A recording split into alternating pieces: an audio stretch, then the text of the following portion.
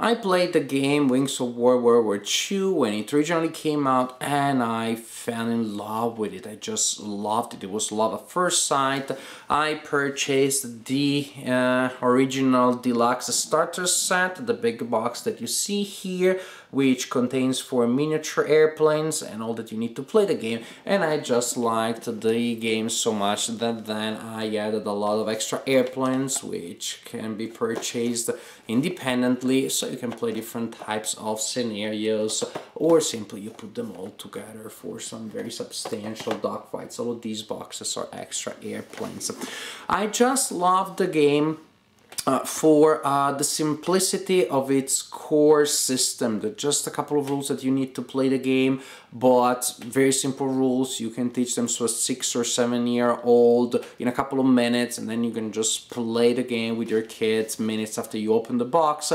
But then you also have a lot of optional rules that you can add to add more flavor, more detail, more theme, and the game can be much more complex and feel much more realistic, while still being very intuitive. This is a miniature game of air combat that still plays very smoothly. You do not have bookkeeping to worry about, you do not have complex measurement that you need to complete. It is a game that is very playable, even though, well, you do have the sense that you're playing a very nice and very involving and very engaging miniature game, which is great. So since I had such a good experience with the original game Wings of World War II, I was really curious about trying the new edition when I knew that the new edition was coming out. This one was called Wings of Glory World War II.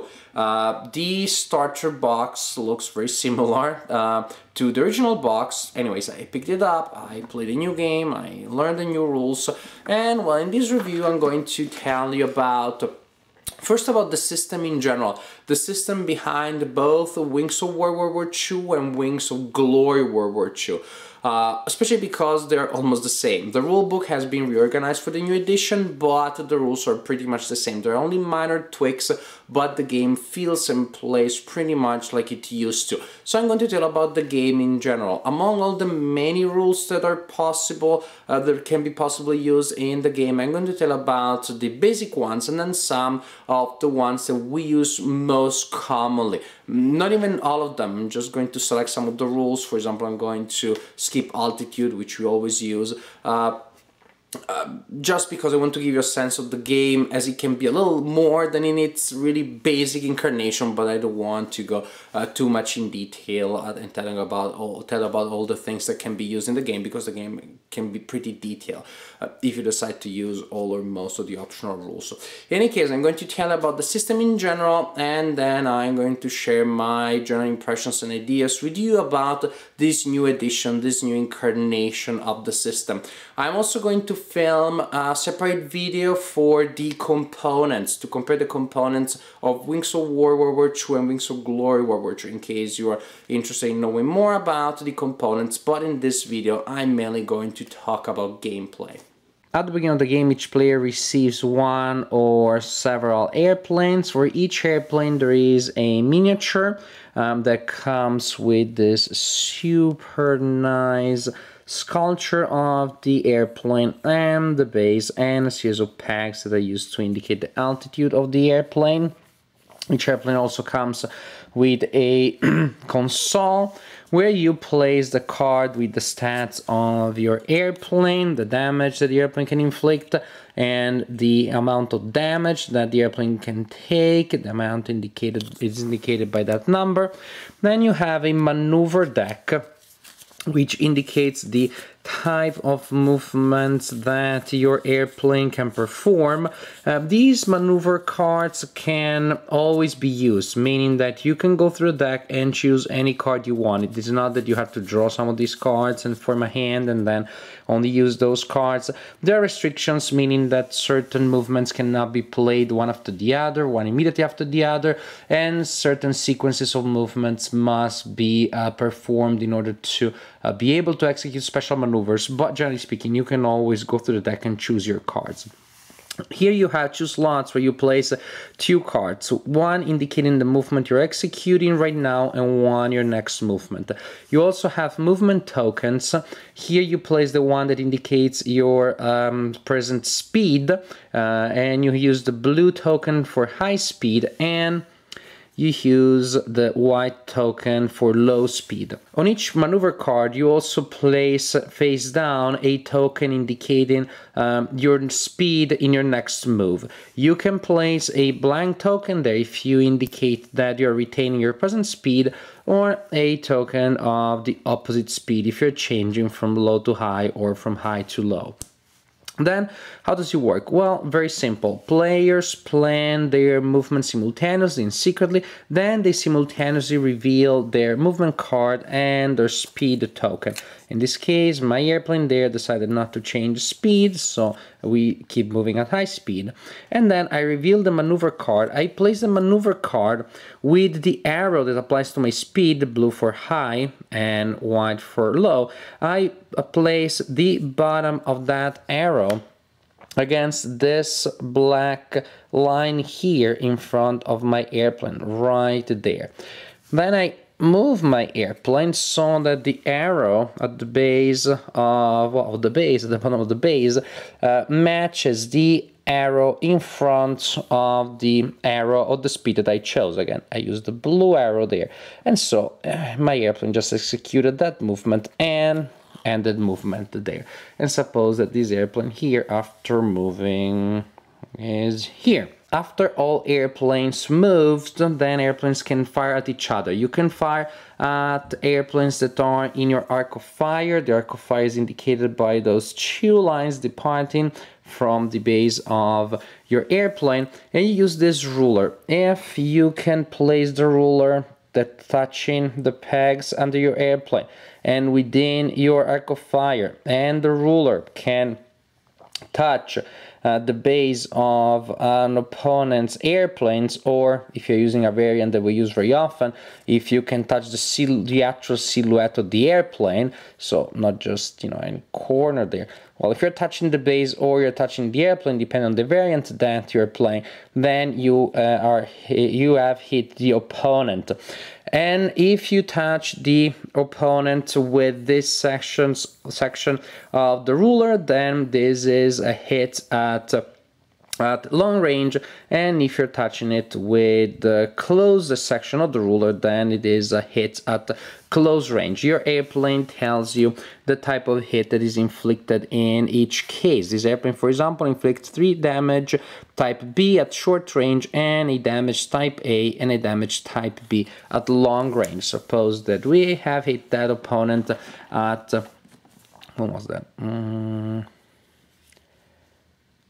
It can be short or long, again, depending on the variant that you're playing. If you're hitting the silhouette, it is long, so let's say long range. As you can see, there are different types of damage here. A, B, C, and D, indicated by these counters. These are the least dangerous, and these are the most terrible damages. The player that was the target draws the required amount of damage markers and looks at them secretly. These damage markers may have numbers that go from 0 to, well, very high numbers, or they may indicate special types of damage, special types of effects. For example, it may be that your rudder jams, or your airplane catches on fire, or your pilot is wounded. They're just different types of effect.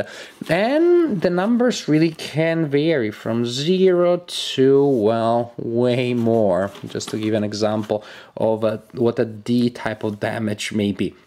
The cool thing is that after you receive your damage, you look at it and then you place the damage counters face down on the console of your airplane, or on the card of your airplane.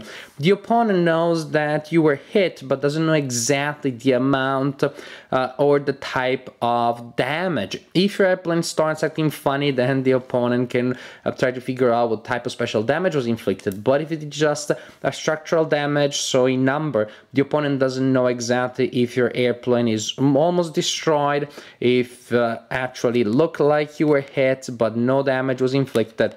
And of course, this is a very nice, interesting element of Fog of War. After all fire has been resolved, you switch your present card to the right slot, you choose your next maneuver card, and you place it there, and again you choose one of your speed tokens to place on top of the card, again face down.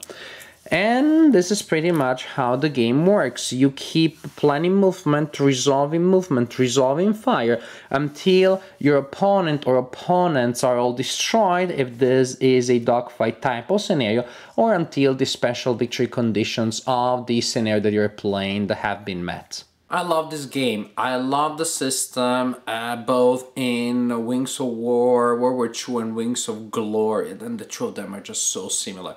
I think it is a fantastic system. It is just so much fun to play. The action is smooth and continuous. There is a very nice balance between a certain commitment to certain maneuvers that you have to execute because you chose your next card the previous turn, but then still a strong interaction. You play a card, resolve it, look at the situation on the board, and you decide your next move. Again, it is right that you have some commitment because you are, flying airplanes, not driving bikes. You cannot change direction as fast and quickly, but at the same time, you still have a good interaction and reaction time. You have a chance to react to what the opponent is doing.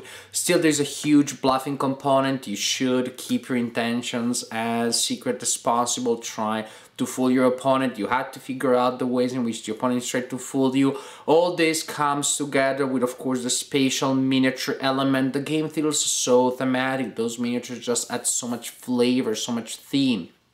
And it is even better, of course, if you add more of the optional rules that I haven't covered in this review. And you really have a lot of rules that you can choose from. You have altitude, special maneuvers, special weapons, different types of pilots, different types of damage, bombardment, different types of missions that can be completed. And once you play the game, you really realize that if there is anything that is not covered by the game that you want to add, it is very easy to figure out how to abstract things and to make them part of the game. The game is very flexible. It is extendable in a lot of different ways.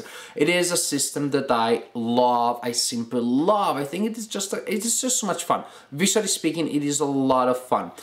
There is a luck factor which is considerable. Yes, you may hit the opponent several times or believe you have hit the opponent and you really haven't dealt any damage, or the opponent receives a lot of damage in one lucky strike, and maybe you got hit once and your airplane blows up because you just received that special damage that destroys your airplane. It is a game breaker, a deal breaker. It shouldn't be, because it is thematic. Things like this could happen, did happen. If you cannot deal with them, again, maybe this is not the theme for you. The game captures this, a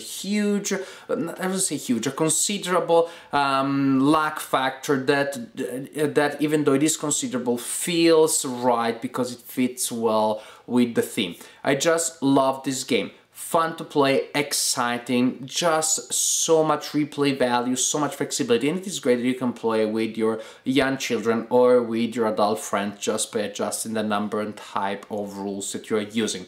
So I love Wings of Glory World War II, but pretty much because I loved and still love Wings of War World War II, because the two games really are pretty much the same. The changes are so minor that I don't see any way in which, if you love the first game, you're not going to love Wings of Glory, or if you hated the first one, the second one is going to make any difference. This is a fantastic game in its two incarnations, Wings of Glory World War II and Wings of War World War II. The system is beautiful. It's fun. It is exciting. It is, to me, a must-have in the collection of any gamer. Wargaming aficionados or not, it is something that you should play because I think it is something you're going to love. If you want to start from Wings of Glory, that is great. If you find a copy that is more affordable, a copy of Wings of War or World War II that is more affordable, I don't think it is a big deal if you start from there. Really, this is a great system. Either incarnation of the system is going to be a great experience for you.